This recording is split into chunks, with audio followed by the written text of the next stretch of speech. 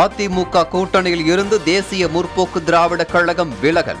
வேறு கட்சிகளுடன் கூட்டணி அமைப்பது குறித்து கட்சி நிர்வாகிகள் ஆலோசனை.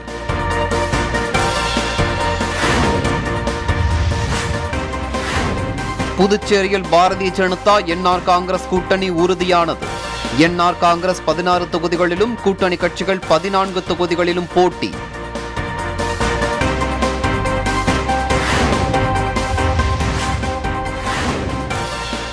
கொடைக்கானலில் நறுமணப் பொருட்களுக்கான ஆராய்ச்சி நிலையத்தை அமைக்க கோரிக்கை. 5 ஆண்டுகளாக கிடப்பில் உள்ள கட்டுமான பணிகளை துரிதப்படுத்தவும் பொதுமக்கள் வலியுறுத்தல்.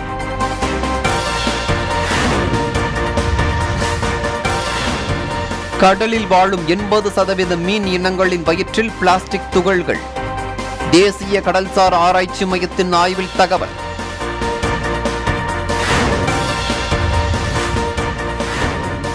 தரம் குறைந்த விதை நெல்லால் விளைச்சல் பாதிப்பு. கலப்படம் செய்யும் வியாபாரிகள் மீது நடவடிக்கை எடுக்க விவசாயிகள் கோரிக்கை.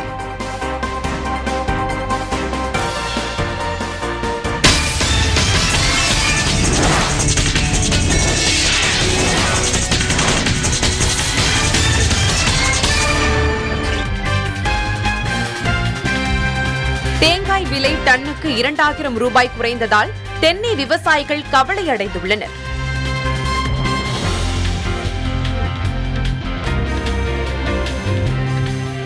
உத்தரகாண்ட் முதலமைச்சர் திரிவேந்திர சிங் ராவத் தனது பதவியை ராஜினாமா செய்துள்ளார்.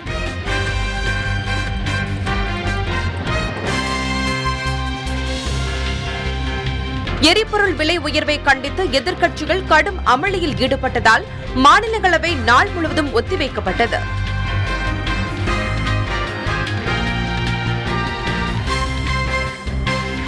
தமிழகம் உள்ளிட்ட 5 மாநில சட்டசபை தேர்தலுக்கு தடை விதிக்க கோரி தொடரப்பட்ட மனுவை உச்சநீதிமன்றம் தள்ளுபடி செய்தது.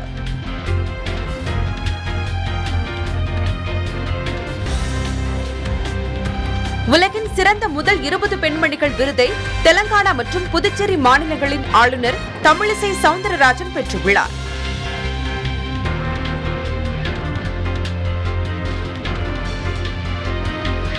டெல்லியில் 2021-2022 நிதி ஆண்டுக்கான பட்ஜெட் தேசபக்தி கருப்பொருளை அடிப்படையாக கொண்டு தாக்கல் செய்யப்பட்டது.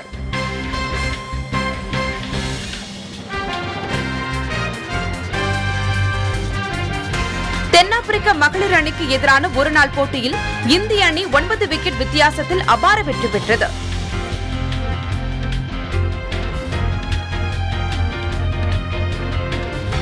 தூர்தர்ஷன் அகில இந்திய வானொலியில் அரசியல் கட்சிகள் பிரச்சாரம் செய்வதற்கான நேரத்தை தேர்தல் ஆணையம் 2 மடங்காக அதிகரித்தது.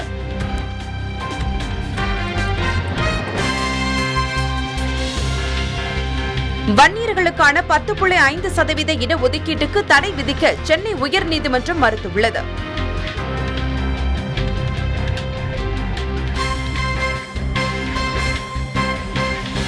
ரோமில் ரேங்கிங் சீரிஸ் சர்வதேச மல்யுத்த போட்டியில் தங்கம் வென்றதன் மூலம் உலக தரவரிசையில் முதலிடம் பிடித்துள்ளார் பஜ்ரங் பூனியா.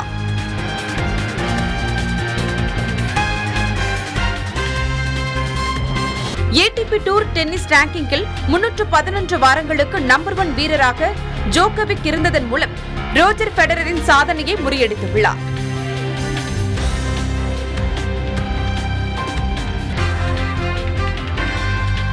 இந்திய பங்குச்சந்தைகள் இன்று உயர்வு கண்டன. மும்பை சென்செக்ஸ் 584 புள்ளிகளும் தேசிய சந்தை நிப்டி 142 புள்ளிகளும் உயர்ந்தன.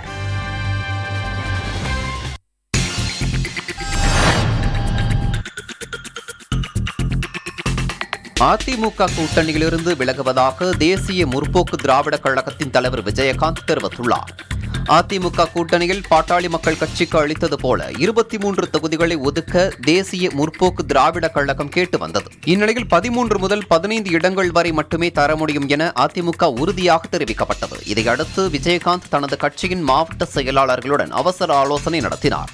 இதையடுத்து அவர் வெளியிட்ட அறிக்கையில் சட்டமன்ற தேர்தல் தொகுதி பங்கீடு குறித்து அதிமுகவுடன் தொடர்ந்து 3 கட்டங்களாக பேச்சுவார்த்தை நடைபெற்றதாகவும் தேமுதிக சார்பில் கேட்கப்பட்ட தொகுதி எண்ணிக்கையும் தொகுதிகளையும் ஒதுக்க மறுத்ததால் உடன்பாடு ஏற்படவில்லை எனவும் தெரிவிக்கப்பட்டுள்ளது.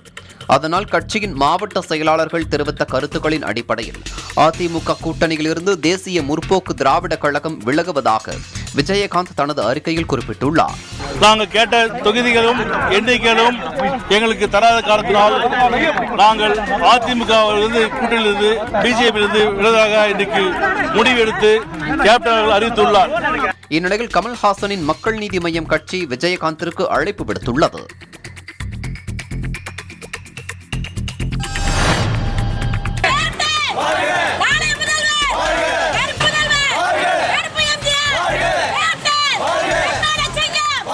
அதிமுகவுடன் 3ஆம் கட்டமாக நடத்தப்பட்ட பேச்சுவார்த்தையில் உடன்பாடு ஏற்படவில்லை என கூறி கூட்டணியிலிருந்து விலகுவதாக தேமுதிக தலைவர் விஜயகாந்த் அறிவித்துள்ளார். இதையடுத்து வேலூர், அரியலூர், மணப்பாறையில் தேமுதிகவினர் பட்டாசு வெடித்தும் பொதுமக்களுக்கு இனிப்புகள் வழங்கியும் கொண்டாட்டத்தில் ஈடுபட்டனர்.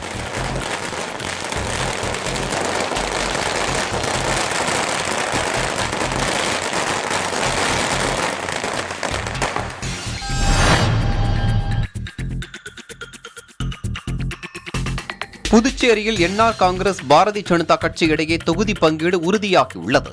பாரதிய ஜனதா மற்றும் அதிமுகவுடன் என்ஆர் காங்கிரஸ் கூட்டணி அமைந்திருந்தது. தொகுதி பங்கீடு மற்றும் ரங்கசாமியை முதல்வர் வேட்பாளராக அறிவிப்பது உள்ளிட்ட விவகாரத்தில் இரு கட்சிகளுக்கு இடையே இழுபறி நீடித்து வந்தது. தொடர்ந்து நடத்தப்பட்ட பேச்சுவார்த்தையில் சுமூக முடிவு ஏற்பட்டு கூட்டணி உறுதியானது.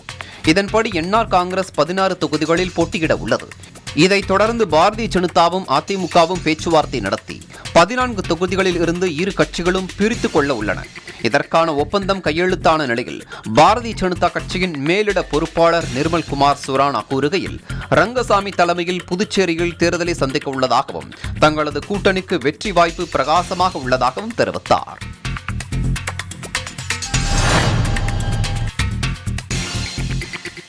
கொடைக்கானல் கீழ்மலை பகுதிகளில் விளையும் லவங்கம், மிளகு, திப்பிலி, ஏலக்காய் உள்ளிட்ட நறுமணப் பொருட்களுக்கான ஆராய்ச்சி நிலையத்தை விரைவில் அமைக்க அரசு நடவடிக்கை எடுக்க வேண்டுமென மக்கள் கோரிக்கை விடுத்தனர்.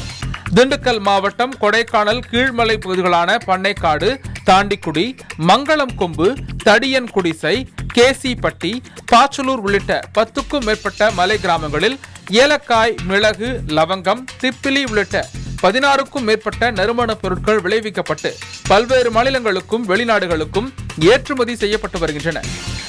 நறுமணப் பொருட்கள் விளைவிக்கும் பரப்பை அதிகப்படுத்தவும் அதன் தரத்தை உயர்த்தவும் கீழ்மலை பகுதியில் நறுமணப் பொருட்கள் ஆராய்ச்சி நிலையம் அமைக்க வேண்டும் என்ற கோரிக்கை பல ஆண்டுகளாக வைக்கப்பட்டு வருகிறது.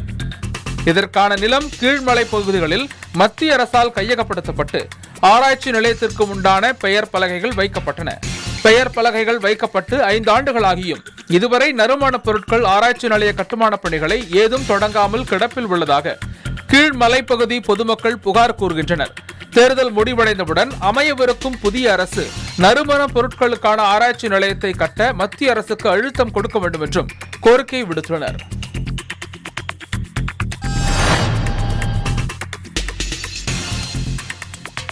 கடல் மீன்களின் குடல்களில் நுண்ணிய பிளாஸ்டிக் துகள்கள் இருப்பது ஆய்வில் தெரிய வந்துள்ளது. தேசிய கடல்சார் ஆராய்ச்சி மையம் செய்த ஆய்வில் 80% மீன் இனங்களின் வயிற்றில் பிளாஸ்டிக் துகள்கள் இருப்பது கண்டுபிடிக்கப்பட்டுள்ளது.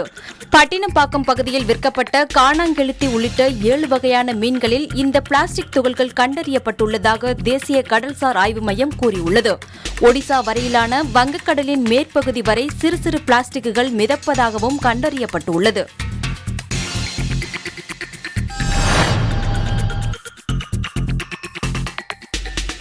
விருதுநகர் மாவட்டம் ராஜபாளையம் அருகே உள்ள தேசிகாபுரத்தைச் சேர்ந்தவர் ஜெயகணேசன்.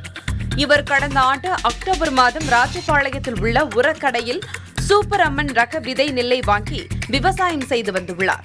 2 மாதங்கள் ஆகியும் பயிர்களில் போதுமான நெல்மணிகள் வளராதது குறித்து உரக்கடையை சேர்ந்தவர்களிடம் புகார் அளித்துள்ளார். அவர்கள் வந்து பார்த்தபோது இது அவர் வாங்கிய ரகம் இல்லை என தெரிய வந்துள்ளது. இருப்பினும் அறுவடைக்கு பின்னர் இதுகுறித்து விதை நெல் உற்பத்தி ஆலையில் பேசி இழப்பீடு வழங்க நடவடிக்கை எடுக்கப்படும் என உரக்கடையைச் சேர்ந்தவர்கள் கூறியுள்ளனர். கடந்த 2 வாரங்களுக்கு முன்னதாக அறுவடை செய்தபோது ஏக்கர் ஒன்றுக்கு 17 மூடைகள் மட்டுமே வந்துள்ளன. ஆனால் மற்ற உரக்கடையில் இதே ரக விதை நெல்லை வாங்கி விவசாயம் செய்தவர்களுக்கு ஏக்கர் ஒன்றுக்கு சுமார் 40 மூடைகள் வரை விளைச்சல் கிடைத்துள்ளது. இதுகுறித்து உரக்கடையைச் சேர்ந்தவர்களிடம் கேட்டபோது அவர்கள் தரப்பில் இருந்து எந்த பதிலும் விவசாயிக்கு கிடைக்கவில்லை. இது அம்மன் ரகம் மாதிரி இல்ல, வேற ரகம் அப்படின்னு சொல்லி பேசும்போது சரி மேனி கம்மியா இருக்கு, அறுவடை பண்ணுங்க, அறுவடை பண்ணும்போது நாங்கள் பார்த்துக்குருவோம் அப்படின்னு சொல்லிட்டாங்க சார். சரின்னு சொல்லிட்டு நாங்கள் இதுலேருந்து 2-3 வாரமாகவே கம்மியில் சொல்லிட்டு தான் இருக்கோம் சார். அறுவடை பண்ண உடனே ஏக்கருக்கு 17 மூடை கூட வரல சார். மற்றவங்க அம்மன் போட்டவங்க வந்து 35லேருந்து 40 வரைக்கும் மேனி ஏக்கருக்கு எடுக்காங்க சார். எங்களுக்கு வந்து ஏக்கருக்கு 17 மூடை கூட வரல சார். ரெண்டாவது வியாபாரியை வந்து பார்க்கும்போது இது அம்மன் ரகம் கிடையாது, அம்மன் ரகம் வந்து 1300 ரூபா போகுது சார் ஒரு குண்டல். இது வந்து அம்மன் ரகம் இல்லை, ஒரு மூடை வந்து 1100 ரூபாய்க்கே கேட்க மாட்டாங்க சார். இப்போ 4 நாள் அறுத்து களத்தில் கிடக்கு சார். அம்மன் ரக நெல் மூடைகள் குவிண்டால் 1000க்கு 300 ரூபாய் வரை விலை போகும் நிலையில் லேசான பழுப்பு நிறத்தில் குட்டை ரகமாக இருக்கும் இந்த நெல் 1100 ரூபாய்க்கு கூட வியாபாரிகள் வாங்க ஆர்வம் காட்டவில்லை என ஜெயகணேசன் வருத்தத்துடன் தெரிவித்தார். எனவே சம்பந்தப்பட்ட துறை அதிகாரிகள் தலையிட்டு விதை நெல்லில் கலப்படம் செய்தவர்கள் மீது தகுந்த நடவடிக்கை எடுக்க வேண்டும் எனவும் தனக்கு ஏற்பட்ட நஷ்டத்திற்கு உரிய நிவாரணத்தை பெற்றுத்தர அரசு நடவடிக்கை எடுக்க வேண்டும் எனவும் வேண்டுகோள் விடுத்துள்ளார்.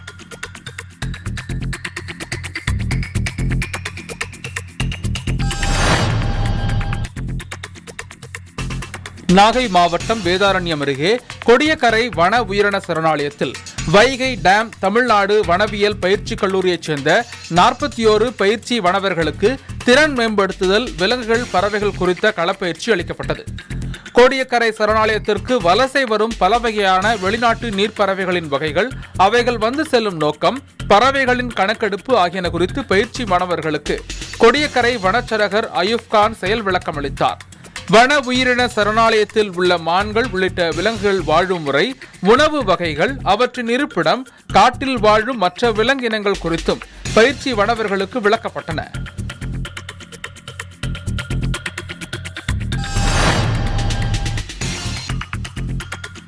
கொடைக்கானல் மலைப்பகுதியில் அரசு ஹெலிகாப்டர் இறங்குதளம் அமைக்க வேண்டும் என மக்கள் கோரிக்கை விடுத்துள்ளனர். திண்டுக்கல் மாவட்டம் கொடைக்கானல் மலைப்பகுதிகளில் தொடர் விடுமுறை காலங்கள் மற்றும் கோடை காலத்தில் எண்ணற்ற சுற்றுலா பயணிகள் வந்து செல்கின்றனர். தமிழகத்தின் முக்கிய சுற்றுலா தலமாக உள்ள கொடைக்கானல் மலைப்பகுதிக்கு அவசர கால தேவைகளுக்கும் விடுமுறை நேரங்களில் ஏற்படும் வாகன நெரிசலை தவிர்க்கவும் அரசு ஹெலிகாப்டர் சேவையை தொடங்க வேண்டும் என்ற கோரிக்கை பல ஆண்டுகளாக இருந்து வருகிறது. மேலும் கோடை காலங்களில் ஏற்படும் காட்டுத்தீயை கட்டுப்படுத்த ஹெலிகாப்டர் பயன்பாடு கட்டாயம் எனவும் மக்கள் தெரிவிக்கின்றனர். பள்ளி மைதானங்கள் உள்ளிட்ட பகுதிகள் தற்காலிக இறங்குதளமாக உபயோகிக்கப்பட்டு வருவதாகவும் நிரந்தர இறங்குதளம் அமைக்க வேண்டும் எனவும் கோரிக்கை விடுக்கின்றனர். ஹெலிகாப்டர் இறங்குதளம் அமைக்க சுற்றுலாத்துறை பல கட்ட ஆய்வுகளை மேற்கொண்டும் பலன் இல்லை எனவும் பொதுமக்கள் வருத்தம் தெரிவிக்கின்றனர்.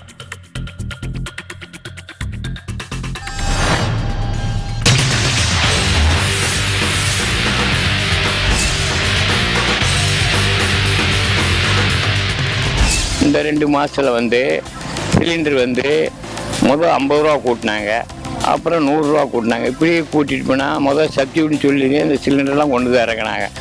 நாளுக்கு நாள் இப்படி கூட்டிகிட்டு போனால் ஏழைப்பாள மக்கள் என்ன பண்ணுவாங்க? கேஸ் இணைப்பு இலவசமாக கொடுத்துருக்காங்க. ஆனால் கேஸோடைய விலை கிட்டத்தட்ட டபுள் மடங்காக இப்போ ரேட் ஆகி போச்சு. அதே மாதிரி பெட்ரோலு, டீசல் விலை எல்லாம் கிட்டத்தட்ட 100 ரூபாயை தொட்டுக்கிட்டு இருக்கு. பக்கத்தில் இருக்கிற நாடுகள்லாம் கிட்டத்தட்ட பகுதி விலையில் விற்றுக்கிட்டு இருக்கு. இன்னைக்கு சர்வசாதாரணமாக பார்த்தீங்கன்னா பெட்ரோலுடைய அடக்க விலை வெறும் 30 ரூபான்ற நிலைமையில் இருக்கு.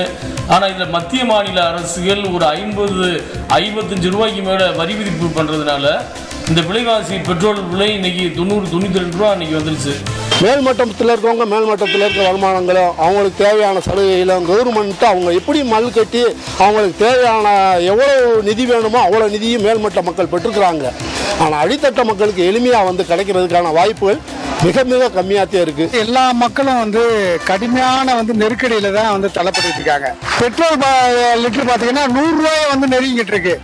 அத்தியாவசிய இது பெட்ரோல் விலை ஏறினாலே ஆட்டோமேட்டிக்காக எல்லா விலையும் ஆட்டோமேட்டிக்காக ஏறிடும். இப்போ பார்த்தீங்கன்னா எல்ஐசி போன்ற மிக அதிக லாபம் கொண்ட பொதுத்துறை நிறுவனங்களெல்லாம் அதே மாதிரி வங்கிகள் எல்லாம் தனியார் மயமாக்குறதுக்கு அரசாங்கம் முடிவெடுத்து தனியார் மயமாக்கிட்டு இருக்கு. இதெல்லாம் மிகப்பெரிய தவறு. இப்போ நம்மளுடைய இந்திய பொருளாதாரையே ஒரு கட்டத்தில் பிரிட்டிஷ்காரர்களை காட்டிலும் மிக அடிமையாக போகக்கூடிய சூழ்நிலை ஆயிரும். அதனால பொதுத்துறையை தனியார் துறையை ஆக்கிறத முற்றிலும் தவிர்க்கணும்.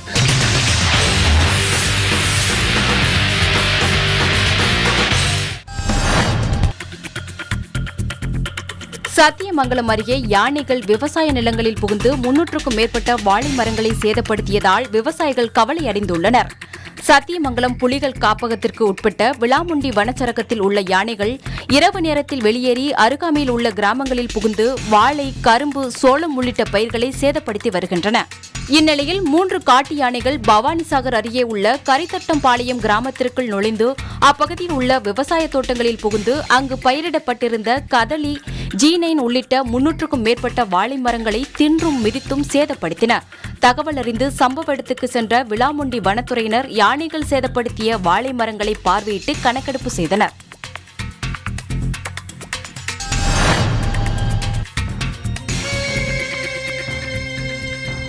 படிப்பை தொடர வழியின்றி மின்வயர் பதிக்கும் கூலி வேலை செய்து வரும் கடலூரைச் சேர்ந்த கல்லூரி மாணவி கல்லூரி படிப்பு வெறும் கனவாகவே போய்விட்டதாக வேதனை தெரிவித்துள்ளார். கடலூர் மாவட்டத்தைச் சேர்ந்த ராமசாமி சின்ன பொண்ணு தம்பதி புதைவட கேபிள் பதிக்கும் ஒப்பந்ததாரரிடம் தினக்கூலி அடிப்படையில் ஈரோட்டில் தங்கி வேலை செய்து வருகின்றனர். மகனை டிப்ளமோ வரையில் படிக்க வைத்த இவர்கள் மகள் சத்யா தேவியை ஈரோடு அரசு கலைக்கல்லூரியில் கடந்த 2019ஆம் ஆண்டு சேர்த்துள்ளனர். அக்ரி படிக்கும் கனவோடு இருந்த சத்யா தேவிக்கு அரசு கலைக்கல்லூரியில் அவர் விரும்பிய பாடப்பிரிவு இல்லாததால் மைக்ரோபயாலஜி பாடப்பிரிவை எடுத்து படிக்குமாறு கல்லூரி நிர்வாகம் கூறவே சம்மதித்துள்ளார். ஆனால் கல்லூரி தொடங்கும் போது மைக்ரோபயாலஜி பாடப்பிரிவிற்கு பதிலாக சுயநிதி பிரிவில் பயோகெமிஸ்ட்ரி துறையில் அட்மிஷன் போட்டுள்ளதாக கல்லூரி நிர்வாகம் கூறியுள்ளது. இதுகுறித்து கல்லூரி நிர்வாகம் உரிய பதில் அளிக்கவில்லை என தெரிவிக்கிறார் சத்யா தேவி. வேறு வழியில்லாமல் சத்யா தேவியின் பெற்றோர் கடன் பெற்று கல்லூரி கட்டணமாக ஆண்டிற்கு 22,000 ரூபாயும், பேருந்து கட்டணமாக 7,000 ரூபாயும், தேர்வு கட்டணமாக 2,000 ரூபாயும் செலுத்தியுள்ளார். கல்லூரி சென்று வந்த மாணவி சத்யா தேவி முதல் பருவ தேர்வையும் எழுதியுள்ளார்.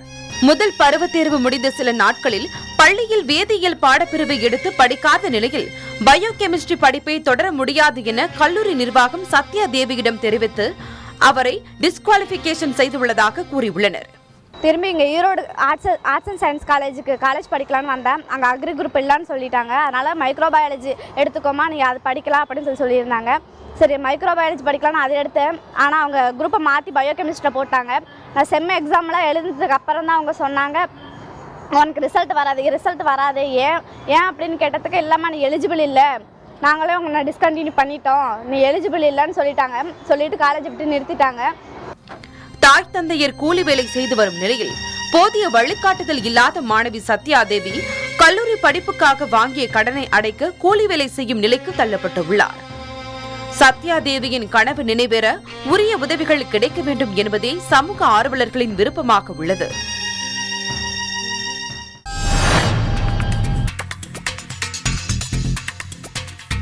கேரளாவில் கொரோனா தொற்று அதிகரித்து வருவதால் அங்கிருந்து கொரோனா நெகட்டிவ் சான்று மற்றும் இ பாஸ் இருந்தால் மட்டுமே கோவைக்குள் நுழைய முடியும் என்று மாவட்ட ஆட்சியர் ராசாமணி தெரிவித்துள்ளார்.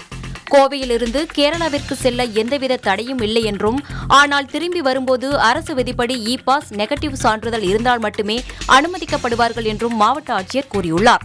கோவையில் காலப்பட்டி, கணபதி, சிங்காநல்லூர், பீளமேடு, ஒண்டிப்புதூர், சௌரிப்பாளையம் என குறிப்பிட்ட சில பகுதிகளில் கொரோனா பாதிப்பு இருப்பதால் பொதுமக்கள் மிகுந்த கவனத்துடன் இருக்க வேண்டும் என்றும், கேரளாவில் இருந்து ரயில் மூலம் வருபவர்களை கோவை, போத்தனூர் ரயில் நிலையங்களில் கண்காணிக்க நடவடிக்கை எடுக்கப்பட்டுள்ளதாகவும் ஆட்சியர் கூறியுள்ளார்.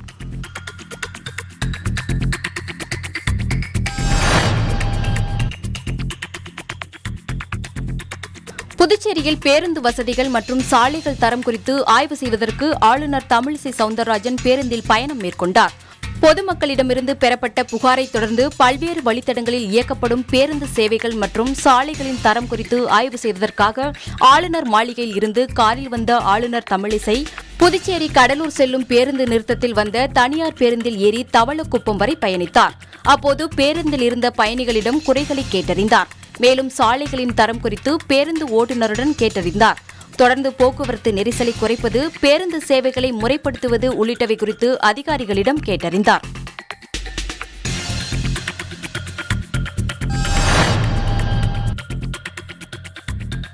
தூத்துக்குடியில் வாகன சோதனையின் போது உரிய ஆவணங்களின்றி கொண்டுவரப்பட்ட சுமார் 2,77,000 ரூபாய் பணம் பறிமுதல் செய்யப்பட்டுள்ளது. இதேபோல கரூர் மாவட்டம் குளித்தலை அருகே உரிய ஆவணங்கள் இல்லாததாக கூறி 65,000 ரூபாய் பறிமுதல் செய்யப்பட்டுள்ளது. நங்கவரத்தைச் சேர்ந்த கார்மேகம் என்பவர் கேரளாவில் வாழைக்காய் இறக்கிவிட்டு அதன் மூலம் கிடைத்த வருமானத்தை எடுத்து வந்ததாக கார்மேகம் தரப்பில் கொடுத்த விளக்கத்தை ஏற்க மறுத்த பறக்கும் படையினர் அவரிடமிருந்து 65,000 ரூபாய் பணத்தை பறிமுதல் செய்தனர்.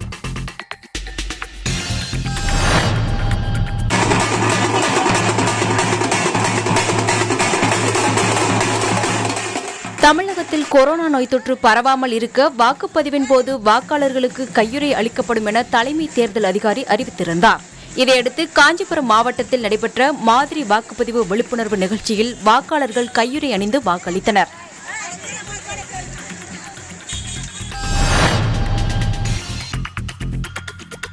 தேர்தல் விழிப்புணர்வு சைக்கிள் பேரணி அறந்தாங்கியில் சார் ஆட்சியர் தலைமையில் நடைபெற்றது. புதுக்கோட்டை மாவட்டம் அறந்தாங்கி சட்டமன்ற தொகுதிக்கு உட்பட்ட பகுதியில் தேர்தல் விழிப்புணர்வு சைக்கிள் பேரணியை சார் ஆட்சியர் ஆனந்த் மோகன் சைக்கிளை ஓட்டி தொடங்கி வைத்தார். அறந்தாங்கி செக்போஸ்ட் முக்கத்திலிருந்து துவங்கப்பட்டு சார் ஆட்சியர் அலுவலகம் வரை நடைபெற்ற இப்பேரணியில் பள்ளி தலைமை ஆசிரியர்கள், தனியார் பள்ளி தாளாளர்கள், பள்ளி மாணவ மாணவிகள், தன்னார்வ தொண்டு அமைப்புகள் ஆகியோர் கலந்து கொண்டனர்.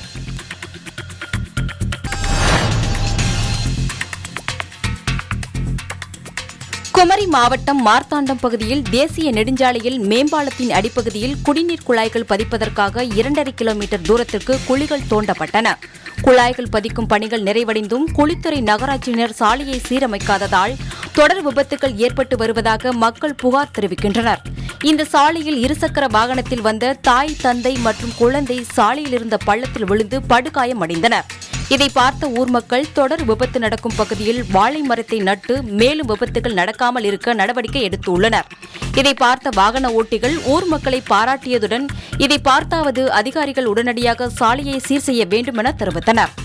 சுமார் 3 மாத காலமாக இந்த சாலை தேசிய நெடுஞ்சாலை இந்த சீர்கெட்ட நிலையிலே இருந்து கொண்டிருக்கிறது. இந்த நிர்வாகம் இத்தனை மாதங்களாகியும் கண்டுகொள்ளவில்லை.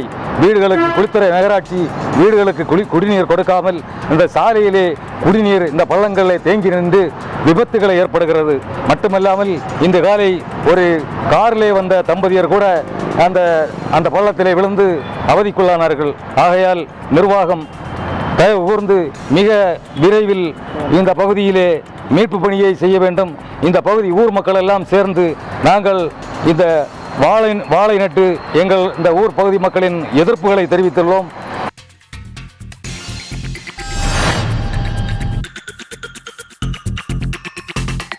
திண்டுக்கல் கரூர் சாலையில் தாடிக்கொம்பு அருகே தனியாருக்கு சொந்தமான நூற்பாலையில் வெடிகுண்டு வைத்துள்ளதாக கூறி திண்டுக்கல் மாவட்ட காவல்துறை கட்டுப்பாட்டு அறைக்கு தொலைபேசி தகவல் வந்துள்ளது. 2 மணி நேரத்தில் வெடிகுண்டு வெடிக்கும் என கூறிவிட்டு இணைப்பு துண்டிக்கப்பட்டுள்ளது. இதையடுத்து தாடிக்கொம்பு போலீசார் மற்றும் வெடிகுண்டு தடுப்பு பிரிவு போலீசார் மோப்பநாய் மற்றும் மெட்டல் டிடெக்டர் உதவியுடன் நூற்பாலை முழுவதும் சோதனை மேற்கொண்டதில் வெடிகுண்டு வைக்கப்படவில்லை என்பதும் அது பொய்யான தகவல் என்பதும் தெரியவந்துள்ளது.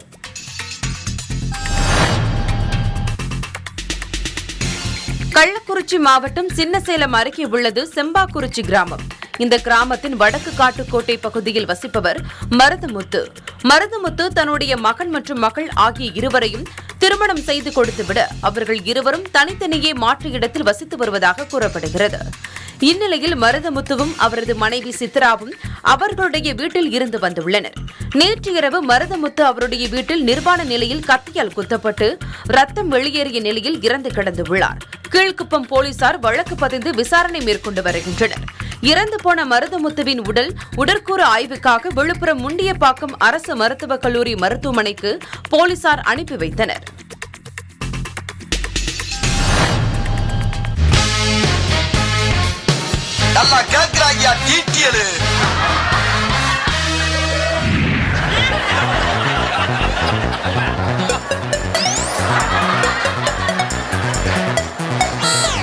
தமிழ்நாட்டில் எத்தனை மாவட்டம்? மாவட்டமா? என்னோட இந்த போய் கேள்வியில் கேட்குறாங்க. எத்தனை மாவட்டம் நம்பர் தெரியாது சார். மாவட்டம்னா மாவட்டம் சரியா தெரியல. ஃபர்ஸ்ட் கொஞ்சம் கம்மியாக இருந்தது. இப்போ 3 எக்ஸ்ட்ரா சேர்த்துக்கிறாங்களே. இப்போ எங்கள் மாவட்டம் தான் தெரியும். எனக்கு வேலூர் மாவட்டம் தெரியும். தமிழ்நாட்டில் மாவட்டங்கள் இருந்தது. அந்த வயசு இருந்தது, இந்த வயசு மறந்துது. முடிச்சில்ல பேசுறா 35 இல்லை 35 இல்லை. அது என்ன சொல்லுவாங்க? இப்போ எவ்வளோ இன்க்ரீஸ் ஆகிடுது சார் எல்லாம் பிரித்து. 12 மாவட்டம் மொத்தம் பார்த்தீங்கன்னா ஒரு 800 மாவட்டம். வேணாம் ஏற்கனவே கொஞ்சம் எனக்கு தெரிஞ்ச ஒரு 40 மாவட்டம் இருக்கும். நமக்கு தெரிலங்க. 240 மாவட்டம் இருக்குமா? அதெல்லாம் ரொம்ப டீப்பாக வந்து எனக்கு தெரியும். 28 30ன்னு நினைக்கிறேன். அதான் பேசிக்கிறாங்க, அதான் கேட்டேன். திருவண்ணாமலை மாவட்டம் தெரியும், திருவள்ளூர் மாவட்டம் தெரியும். அது நான் படிக்கும்போது 16 இருந்தது. இப்போ வந்து மொத்தம் 33லேருந்து 36 வரையும் இருக்கும் நினைக்கிறேன். அவ்வளோதான் முடிஞ்சு சொல்லுது. மாவட்டம் 36 சம்திங். ஃபஸ்ட்டு ஒரு 32 இன்ச்சு, இப்போ ஒரு 5 மாவட்டம் பிரித்தாங்க. மொத்தம் 37 மாவட்டம்.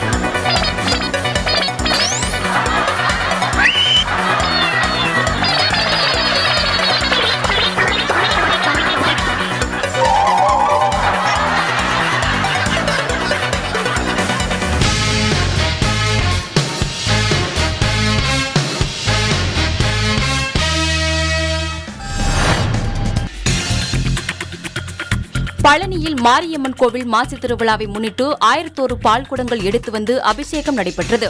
திண்டுக்கல் மாவட்டம் பழனி அருள்மிகு தண்டாயுதபாணி சுவாமி திருக்கோவிலின் உபகோவிலான அருள்மிகு மாரியம்மன் கோவிலில் மாசி திருவிழா கடந்த 15 நாட்களாக நடைபெறுகிறது.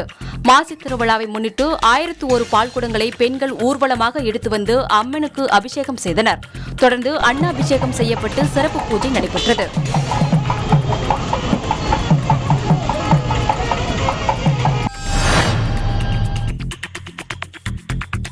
நீலகிரி மாவட்டம் உதகையில் கோடை சீசன் தொடங்கியுள்ள நிலையில் அரசு தாவரவியல் பூங்காவில் மலர் தொட்டிகளை தயார்படுத்தும் பணி நடைபெற்று வருகிறது. உதகை அரசு தாவரவியல் பூங்காவில் உள்ள மலர் மாடத்தில் பல வண்ண மலர்கள் காட்சிப்படுத்தப்பட உள்ளன. முதல் பருவ சீசனான ஏப்ரல் மற்றும் மே மாதத்தில் நடைபெறும் மலர் கண்காட்சியை காண லட்சக்கணக்கான சுற்றுலா பயணிகள் வருகை தருவார்கள் என்பதால் dahlia, salvia, Inca marigold, French marigold, begonia, Daisy, காலண்டுலா, aster உள்ளிட்ட 85 வகையான மலர் செடிகள் ஆயிரக்கணக்கான பூந்தொட்டிகளில் தயார்படுத்தப்பட்டு வருகின்றன. பூங்காவின் பல்வேறு பகுதிகளில் 2.5 லட்சம் மலர் செடிகளை கொண்டு மலர் பாத்திகள் அமைக்கும் பணிகள் நடைபெற்று வருகின்றன.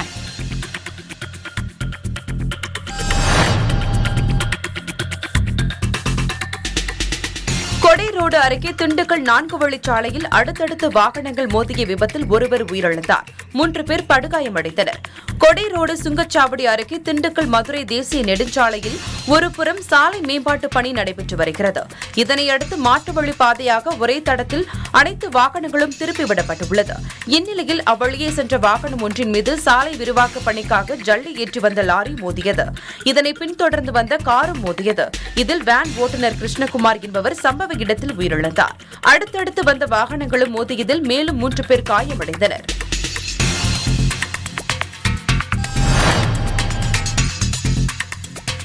நாமக்கல் மாவட்டம் ராசிபுரத்தில் துணை ராணுவப் படையினர் மற்றும் மாவட்ட போலீசாரின் கொடி அணிவகுப்பு நடைபெற்றது. இதனை ராசிபுரம் துணை காவல் கண்காணிப்பாளர் லட்சுமணகுமார் கொடியசைத்து தொடங்கி வைத்தார். இதில் 73 துணை ராணுவத்தினர் மற்றும் 50 காவல்துறையினர் என 123 பேர் கலந்து கொண்டனர். மேலும் மத்திய பாதுகாப்பு படையினர் கைகளில் துப்பாக்கிகளை ஏந்தியபடி மிடுக்காக அணிவகுத்துச் சென்றனர்.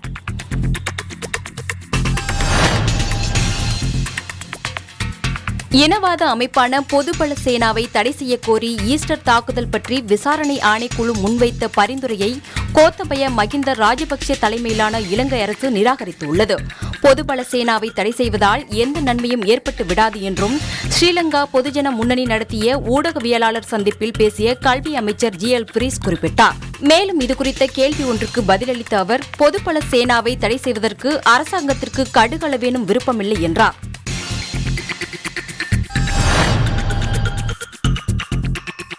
புதுக்கோட்டை மாவட்டம் விராலிமலையில் வார சந்தைக்கு வந்த பொதுமக்களிடம் வாக்களிக்க வேண்டியதன் அவசியம் குறித்து வருவாய் கோட்டாட்சியர் உள்ளிட்ட அதிகாரிகள் விழிப்புணர்வு ஏற்படுத்தினர். விழிப்புணர்வு நிகழ்ச்சியின் ஒரு பகுதியாக காய்கறி வியாபாரம் செய்தும் வாக்கு இயந்திரம் மூலம் வாக்களிப்பது குறித்தும் விழிப்புணர்வில் ஈடுபட்டனர்.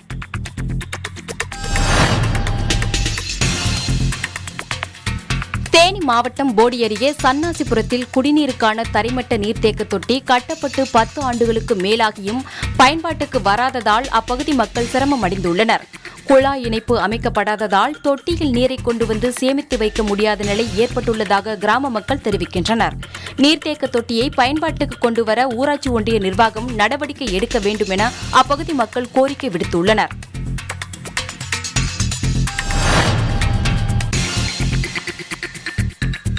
கூடலூரில் கேரள மாநில எல்லை மற்றும் வனத்தை ஒட்டிய பகுதிகளில் 8 வாக்குச்சாவடிகளில் மாவோயிஸ்ட் அச்சுறுத்தல் இருப்பதாக கண்டறியப்பட்டுள்ளது. இந்த 8 சோதனை சாவடிகளுக்கும் துணை ராணுவ பாதுகாப்பு அளிக்கப்படும் என தெரிவிக்கப்பட்டுள்ளது.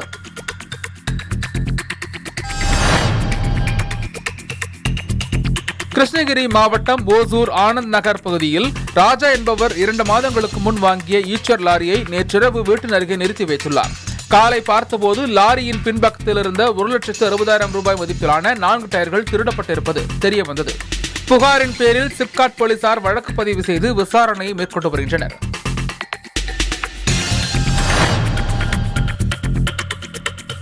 கள்ளக்குறிச்சி மாவட்டம் உளுந்தூர்பேட்டை சுங்கச்சாவடி அருகே தேர்தல் பறக்கும் படையினர் வாகன சோதனையில் ஈடுபட்டிருந்தனர். அப்போது மகாராஷ்டிர மாநிலத்தில் இருந்து ராமேஸ்வரத்திற்கு ஆன்மீக பயணமாக 7 பேர் வாகனத்தில் வந்தனர்.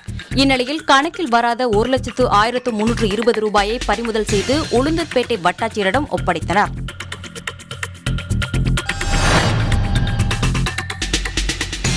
கிருஷ்ணகிரி மாவட்டம் ஓசூர் அருகே தளி சட்டமன்ற தொகுதிக்கு உட்பட்ட ஜவளகிரி வனப்பகுதியில் தேர்தல் பறக்கும் படை அதிகாரிகளின் வாகன சோதனையில் நாராயணன் என்பவர் 2 லட்சம் ரூபாய் பணம் எடுத்து சென்றது தெரியவந்தது. உரிய ஆவணங்கள் ஏதும் இல்லாததால் பறக்கும் படை அதிகாரிகள் பணத்தை பறிமுதல் செய்து தேன்கனிக்கோட்டை வட்டாட்சியர் அலுவலகத்தில் ஒப்படைத்தனர்.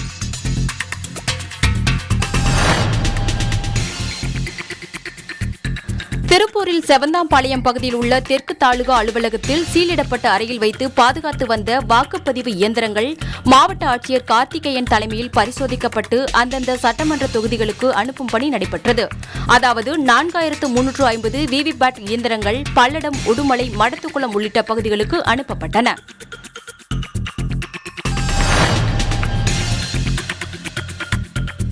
கிருஷ்ணகிரி பாப்பாரப்பட்டி பகுதியைச் சேர்ந்தவர் ஓய்வு பெற்ற ஆசிரியர் நல்லசாமி.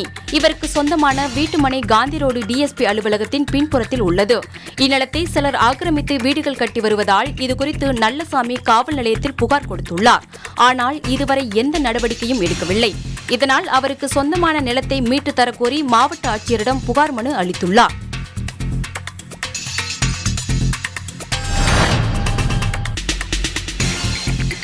தருமபுரி சட்டமன்ற தொகுதிக்குட்பட்ட தொப்பூர் சோதனை சாவடி அருகே தேர்தல் பறக்கும் படையினர் நடத்திய சோதனையில் லாரியில் உரிய ஆவணமின்றி எடுத்து வந்த 3,89,000 ரூபாய் பறிமுதல் செய்யப்பட்டுள்ளது. விசாரணையில் லாரியில் வந்த பழனிசாமி, ராஜேந்திரன் இருவரும் மாடு வாங்க காரிமங்கலம் சந்தைக்கு வந்ததாக தெரிவித்துள்ளனர். உரிய ஆவணங்களை சமர்ப்பித்துவிட்டு பணத்தை பெற்றுக் கொள்ளுமாறு தேர்தல் அலுவலர் அவர்களிடம் அறிவுறுத்தியுள்ளார்.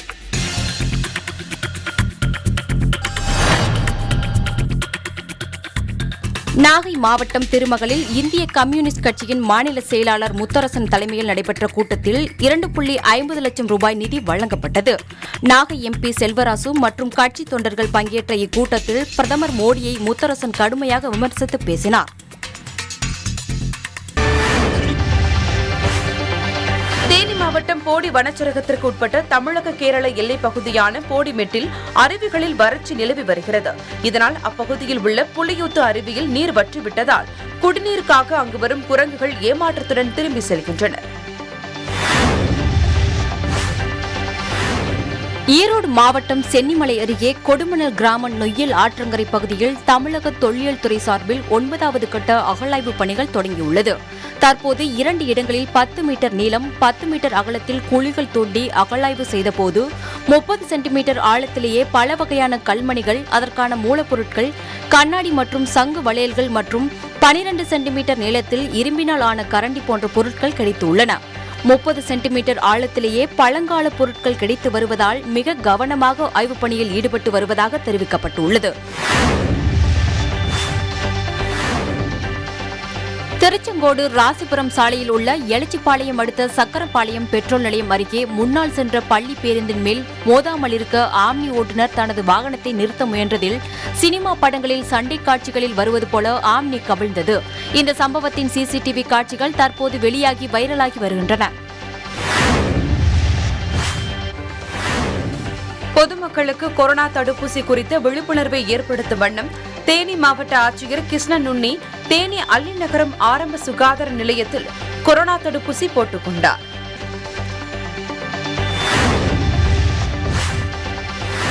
ராமநாதபுரத்தில் துணை ராணுவத்தினரின் உதவியுடன் தேர்தல் பறக்கும் படை அதிகாரிகள் தீவிர வாகன சோதனையில் ஈடுபட்டுள்ளனர். ராமநாதபுரம் மாவட்டத்தில் திருவாடனை, முதுகுளத்தூர், பரமக்குடி, ராமநாதபுரம் உள்ளிட்ட 4 சட்டமன்ற தொகுதிகள் உள்ளன. இந்த தொகுதிக்குட்பட்ட பகுதிகளில் துணை ராணுவ படை உதவியுடன் தேர்தல் பறக்கும் படையினர் தீவிர வாகன சோதனையில் ஈடுபட்டு வருகின்றனர். வரும் தேர்தலில் ஈரோடு மாவட்டம் கோபிச்செட்டிப்பாளையம் மற்றும் பவானிசாகர் ஆகிய 2 சட்டமன்ற தொகுதியில் பதிவாகும் வாக்குகள் கோபி கலை அறிவியல் கல்லூரியில் எண்ணப்பட உள்ளது. இதையொட்டி வாக்கு எண்ணிக்கை மையத்தில் செய்யப்பட வேண்டிய அடிப்படை வசதிகள் குறித்தும் வாக்குச்சாவடிகளில் வாக்காளர்கள் சிரமமின்றி வாக்கு செலுத்துவதற்கான ஏற்பாடுகள் குறித்தும் மாவட்ட ஆட்சியர் கதிரவன் ஆய்வு மேற்கொண்டார். கரூர் மாவட்டம் செம்மடை பகுதியைச் சேர்ந்தவர் ஹரிஹரன். இவர் மெக்கானிக்காக வேலை பார்த்து வருகிறார். இந்நிலையில் ஹரிஹரன் இருசக்கர வாகனத்தில் சென்று கொண்டிருந்த போது பின்னால் வந்த வாகனம் மோதி விபத்துக்குள்ளானது. இதில் ஹரிஹரன் சம்பவ இடத்திலேயே உயிரிழந்தார். இதுகுறித்து தகவல் அறிந்த வேலாயுதம்பாளையம் போலீசார் விசாரித்து வருகின்றனர்.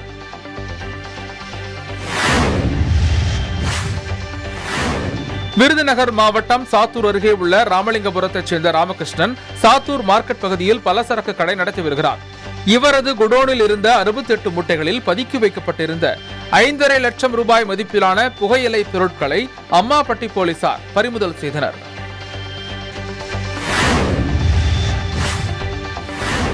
சேலம் பெரியார் பல்கலைக்கழகத்தில் மாணவர்களை ஜாதி ரீதியாக திட்டுவதாக பேராசிரியர் ஒருவர் மீது புகார் அளிக்கப்பட்டுள்ளது. பேராசிரியர் மீது நடவடிக்கை எடுக்க வேண்டும் என்று இந்திய மாணவர் சங்கத்தினர் துணைவேந்தரிடம் மனு அளித்துள்ளனர். இந்த புகார் குறித்து கருப்பூர் போலீசாரும் விசாரணை நடத்தி வருகின்றனர்.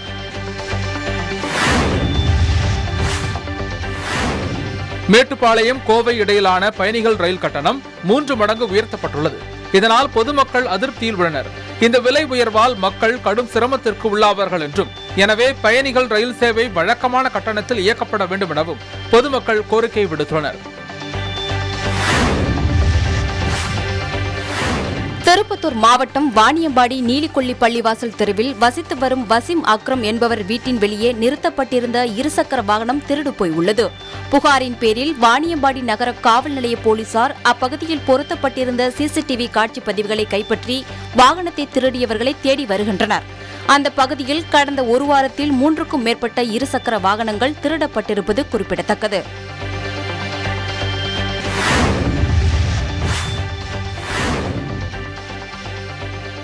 எதிர்வரும் சட்டமன்ற தேர்தலில் 100% வாக்குப்பதிவை வலியுறுத்தி நாமக்கல்லில் விழிப்புணர்வு பேரணி நடைபெற்றது. இதில் 100க்கும் மேற்பட்ட கல்லூரி மாணவ மாணவிகள் பங்கேற்றனர். விழிப்புணர்வு பேரணியில் அனைவரும் வாக்களிக்க வேண்டும், எனது வாக்கு விற்பனைக்கு அல்ல உள்ளிட்ட விழிப்புணர்வு பதாகைகளை கையில் ஏந்தியபடி நகரின் முக்கிய சாலைகள் வழியாக பேரணியாக சென்றனர்.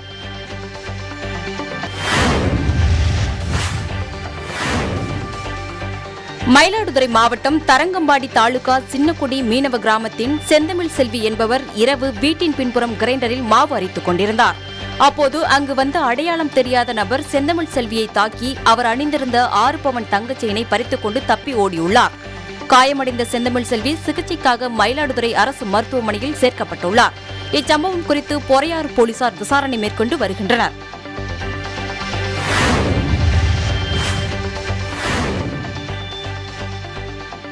ஓமலூர் சட்டமன்ற தொகுதியில் பதற்றமான வாக்குச்சாவடிகள் கண்டறியப்பட்டுள்ளன.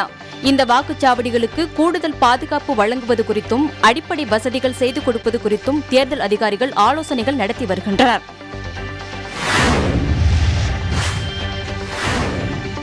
விழுப்புரம் மாவட்டத்தில் காவல் ஆய்வாளர்கள் மற்றும் உதவி ஆய்வாளர்களுக்கான தேர்தல் சம்பந்தமான அறிவுரை கூட்டம் மாவட்ட ஆட்சியர் அண்ணாதுரை தலைமையில் நடைபெற்றது. அப்போது தேர்தலில் வாக்குக்கு பணம் கொடுப்பது மற்றும் விதிமுறைகளை மீறுவோர் மீது கடுமையான நடவடிக்கைகள் எடுப்பது குறித்து ஆலோசனை மேற்கொள்ளப்பட்டது.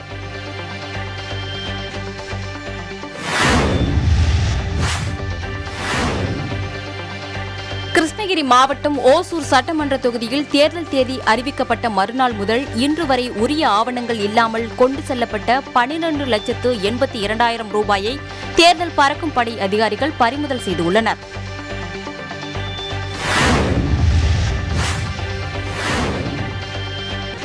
மதுரை பெத்தானியபுரம் பகுதியில் வாக்களிப்பதன் அவசியம் குறித்து எடுத்துரைக்கும் விதமாக மணல் சிற்பம் ஏற்படுத்தப்பட்டு பொதுமக்களின் பார்வைக்காக வைக்கப்பட்டுள்ளது.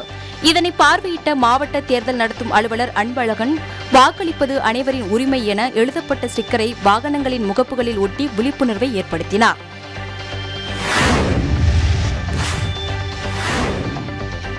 பூந்தமல்லி சட்டமன்ற தொகுதியில் 100% வாக்குப்பதிவை வலியுறுத்தி திருநங்கைகள் கலை நிகழ்ச்சி மூலம் விழிப்புணர்வு ஏற்படுத்தி வருகின்றனர்.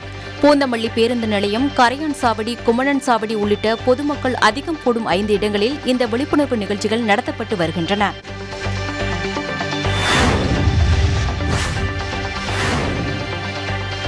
திருப்பத்தூர் மாவட்டம் வாணியம்பாடி சாக்கிராபாத் பகுதியில் காவல்துறையினர் விசாரணை மேற்கொண்டதில் வெளிமாநிலத்திற்கு கடத்துவதற்காக முட்புதரில் பதுக்கி வைக்கப்பட்டிருந்த 80 மூட்டைகள் ரேஷன் அரிசியை பறிமுதல் செய்தனர்.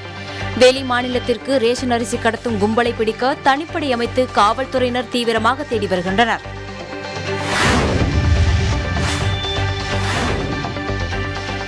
சிவகங்கையிலிருந்து 4 சட்டமன்ற தொகுதிகளுக்கான மின்னணு வாக்குப்பதிவு இயந்திரம் அனுப்பும் பணி தொடங்கியுள்ளது.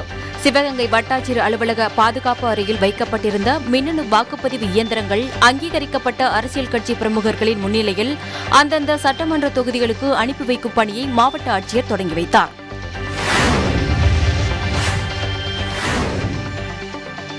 திருவண்ணாமலை மாவட்டம் வந்தவாசியில் நகராட்சி மற்றும் வருவாய்த்துறையில் 100% வாக்களிக்க வலியுறுத்தி வாக்காளர் விழிப்புணர்வு பேரணி நடைபெற்றது. தேர்தல் நடத்தும் அலுவலர் கீதாலட்சுமி கொடியசைத்து துவக்கி வைத்த இப்பேரணியில் பெருந்திரளான கல்லூரி மாணவிகள் கலந்து கொண்டனர்.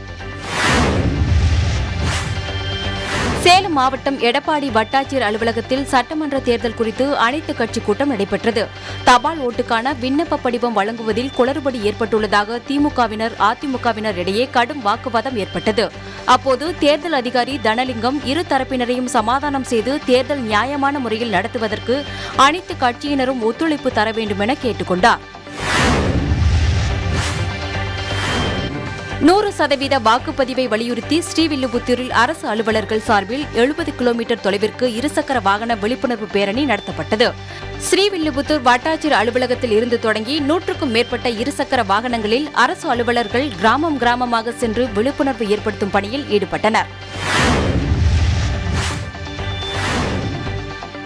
மதுரை மாவட்டம் மேலூர் பகுதியில் காவல்துறையுடன் இணைந்து மேலூர் அரசு கலைக்கல்லூரி மாணவ மாணவிகள் வாக்களிப்பதன் அவசியம் குறித்து விழிப்புணர்வு ஏற்படுத்தும் விதமாக மனித சங்கிலி பேரணி நடத்தினர்.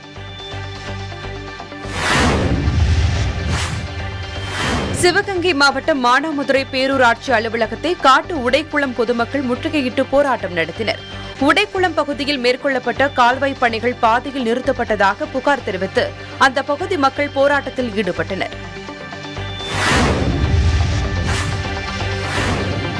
மதுரை மாவட்டம் முசலம்பட்டியின் மைய பகுதியான பேரையூர் ரோடு நந்தவன தெருவில் உள்ள டிரான்ஸ்பார்மரில் திடீரென தீப்பற்றி எரிந்ததால் பரபரப்பு ஏற்பட்டது. இத்தகவலின் அடிப்படையில் விரைந்து வந்த மின் வாரிய அதிகாரிகள் மின் இணைப்பை துண்டித்து தீயை கட்டுப்படுத்தி அணைத்தனர். திடீரென ஏற்பட்ட தீயை மின் வாரிய அதிகாரிகள் விரைந்து நடவடிக்கை எடுத்து கட்டுப்படுத்தியதால் கடைப்பகுதி மற்றும் பொதுமக்கள் நடமாட்டம் உள்ள பகுதியில் பெரும் விபத்து தவிர்க்கப்பட்டது. அரசு நியாய விலை கடைகளில் தரமான அரிசி வழங்க கோரி சீர்காழி வட்டாட்சியர் அலுவலகம் எதிரே தமிழ் மாநில விவசாய தொழிலாளர் சங்கத்தினர் தரமற்ற ரேசன் அரிசியை சாலையில் கொட்டி கண்டன ஆர்ப்பாட்டத்தில் ஈடுபட்டனர்.